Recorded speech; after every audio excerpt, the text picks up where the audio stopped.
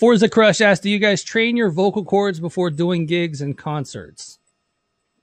So I'm assuming what's your warm up like? We all have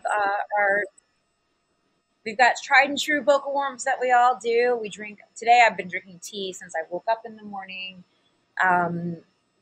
You have to really take care of yourself if you're a vocalist on the road. There's all sorts of different types of warm-ups that work for people. I love to summon demons. That's my number one go-to. Just, that kind of stuff is just really easy for me to summon demons. But then there's also the regular scales.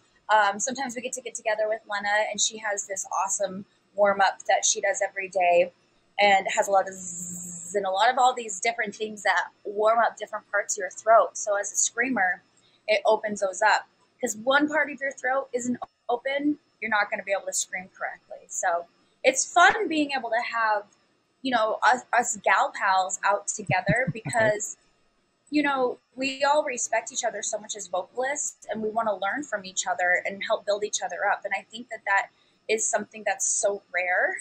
So 100%.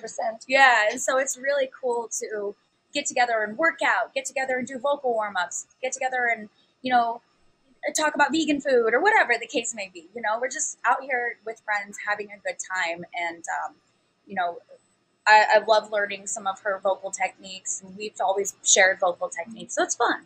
It's cool. Is it kind of nice to have a package with more ladies on it than normal? It's not a bunch of just dude fest out there. It's, it's 3 female fronted, and we know how much we love that word or that phrase. Everybody. Well, it's, we've always had each other on the road, which I never really realized was such a gift. But when you think about it, to be stuck in an RV or a bus with all guys that don't understand everything that you're going through all the time would be definitely a different experience. So, and it's better to have even more of us together. See, we wouldn't be able to fully answer that because, like she said, we've always had each other. But what about you? Yeah, no, I've been on tour with other bands with girls, but it's just, I don't see that as a big difference. I do see a difference of friendship here. Yeah. So this is, for me, the biggest thing for sure, is having friends on tour.